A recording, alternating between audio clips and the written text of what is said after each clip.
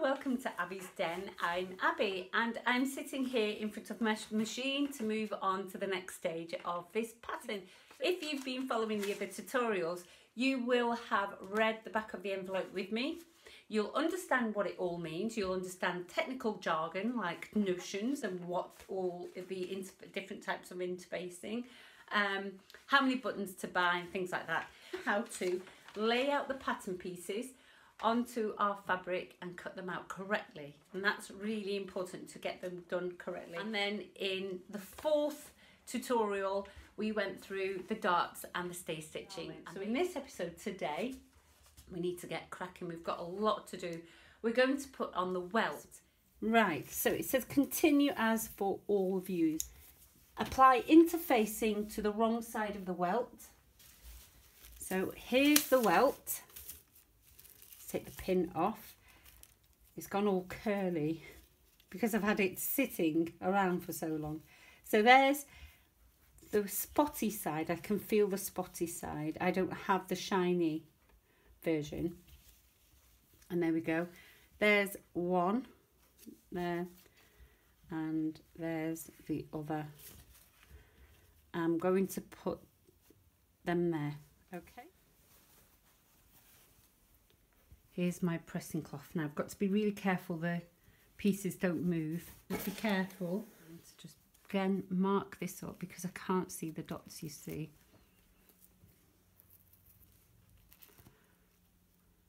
Fold the welt in half, lengthwise with right sides together, so that's like that.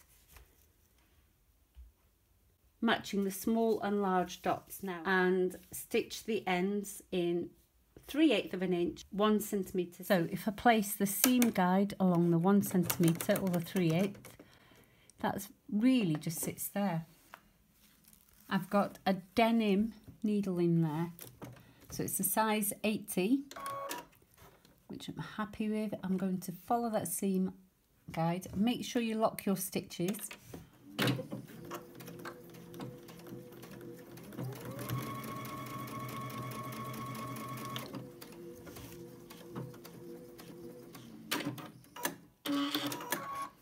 There we go. So we can tick off 5 now. Number 6. Now 6 corresponds with the outside of the denim jacket front. So turn the welt right side out, press, machine base 3/8 of an inch, which is 1 centimetre from the raw edge. We'll do that first. Then we need to press that down.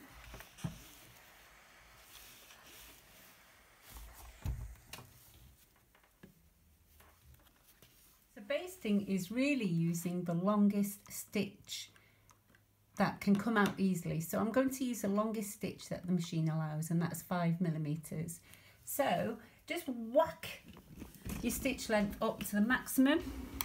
We're still on 3/8 there. I've not moved the magnet, and I'm going to place that there. I'm not going to do any reverse lock stitches. Let's put the press foot down, and I'm just going to run a stitch right across that end there and cut that away, and I can just place the next one down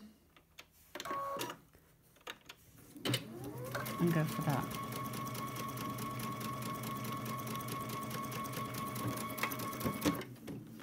Right, so now they're done, we can go into the next instruction. So, turn the welt the right side out, press, machine base 3/8 or 1 centimetre from raw edge. That's a big tick.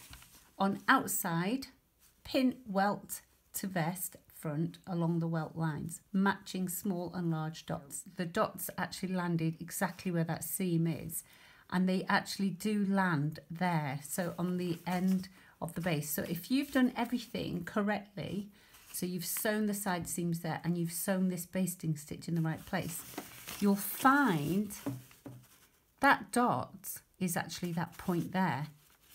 Now the welt line is on the wrong side, isn't it? Well, that's no good to us because we need to pin that in the right place.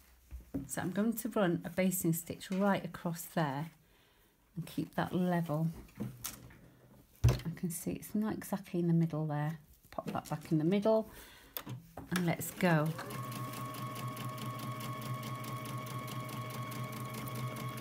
And stop dead on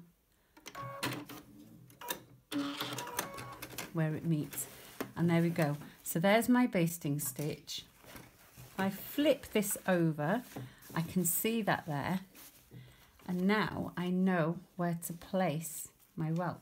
So it says on the outside, pin welt to vest front along the welt line, matching the small and large dots and baste. The dots are the ends of the basting. So the basting line of the base of the welt is also the basting stitch on the vest. So as long as I make sure that they all sit together like that, that's it done.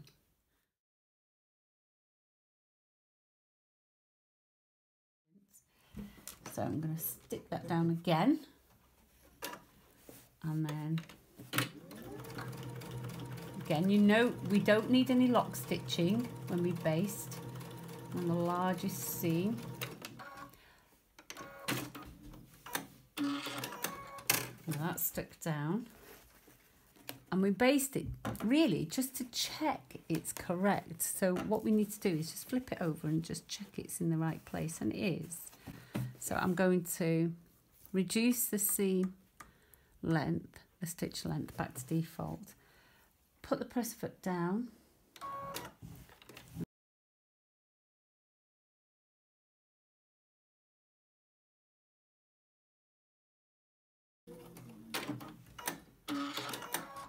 Okay, there we go. So that's sewn into place. So 6 is done. We've stitched along the basting. Now we need to trim close to the stitching. I'm going to fold the fabric over, the vest over again. Make sure I trim really nice and close to the vest. Try and keep it nice and even if you can.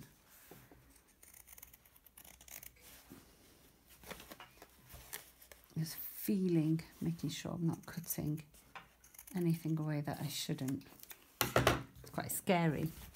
Right, there we go. Let's go back to the instructions. So we've done the 2 welts. It's a lot to do, and yet there's not. Turn welt up, press, top stitch or slip stitch ends in place. Okay, so this is entirely in your hands. I'm going to top stitch because it's denim. If you were doing brocade, if you were doing a delicate fabric, then I would be inclined to do a hand stitch. And there we go. I'm going to get my clapper, really useful tool again. A friend of mine made this for me. She's 85 and she's absolutely amazing.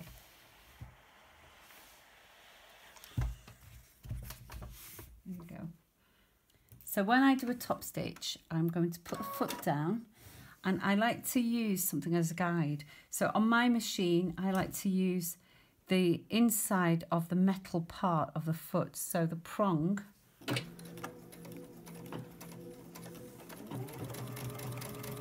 And then just go slightly off like that. I'll show you that. There you go. Right, that's that done. 8. Stitch the centre back seam of the vest from small dot to the neck. So we're leaving that section at the bottom to cross over. Hopefully you can see that cross. And I'm going to put that pin right at the end. So as long as I follow a seam allowance of 5/8,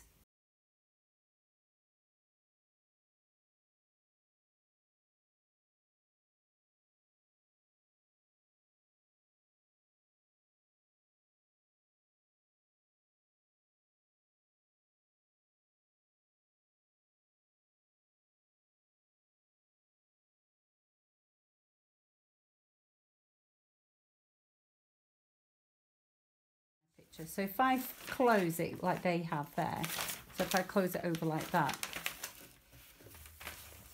it looks the same. So, but I've pressed the seam open. Now I'm going to join the pieces, stitch front to back at the shoulder seams. Right, let's sew our 5/8 along there. That point where it squares off. And we do. Again, another indication of good stitching. So see how that square bit met the curve like that. And we've got perfect round, and our seam allowances match. Our stay stitching match as well, don't they? Virtually, almost. Over like this. Now when you work with fabrics like denim, my fingers are starting to go to blue. So just be prepared for things like that. And if you work on things like tailor's ham, you might transfer the colour over onto the ham as well. I'm going to just... there. Number 9, fold the belt in half with right sides together. For right belt, stitch along the edge of belt at 3/8 inch. Take one piece off and repin.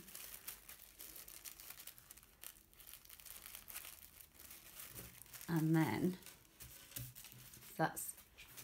and we tailor tack those, that's good. And so I am going to transfer that dotted line, there are the dots, there. I'm going to just mark up along there. It's a straight line, everything's straight on this, so it's pretty easy. And then there, draw the sewing line like that, and I'll start on that sewing line at the back there. Reinforce that with a back stitch, and then pivot, there we go, and that's 3/8. Going to remove that pin, and in theory I should go over that yellow thread, that tailor tack I've sewed in the first video, in the previous video. There we go.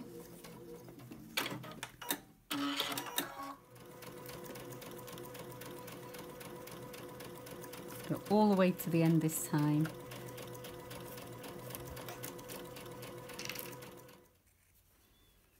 Make sure I don't cut the seam.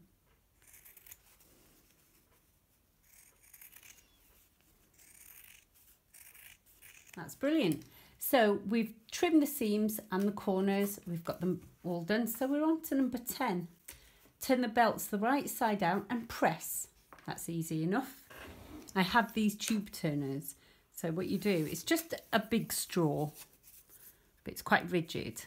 And you poke your bamboo stick in there like that. And there it is. So the same again on the other one. Just pop that in there and push through like that. Use the sharp side to push out the corners. There we go. Just roll so that the seam is on the edge like that. Keep your fingers well away. Steam is hot and it burns. Slip finished end of the right belt through the centre of the buckle that I've done there, and then turn under 2.5 centimetres, that's 1 inch, which is pretty much that much, and to the inside, and stitch close to the end. So I'm going to run a stitch line along there.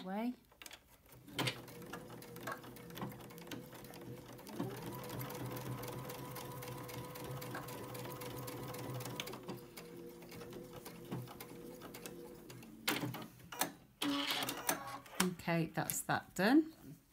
So now 10's done, we're on to number 11 on outside pin belts to the back. So we need to go back to the back. We've got to find our markings, which are there. I can see them. So I need to transfer those over to the right side.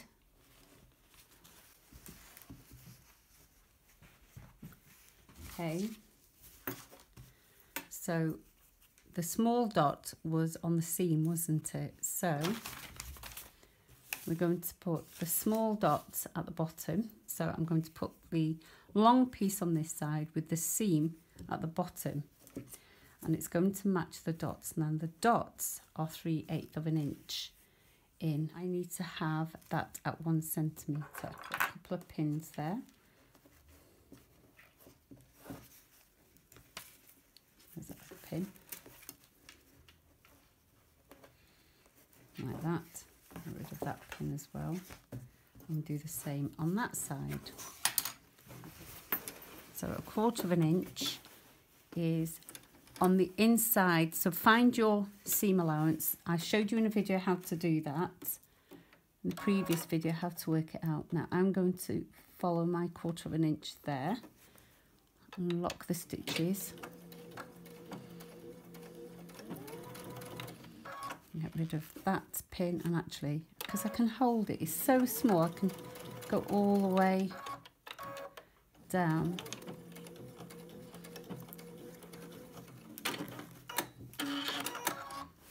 And I'm going to just trim that now.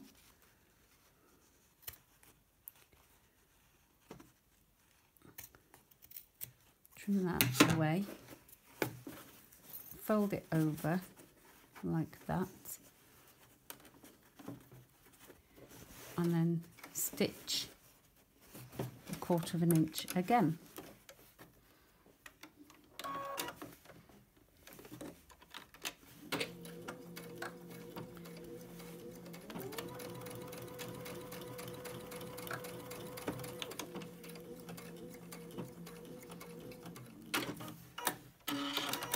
So we'll do that again on the other side.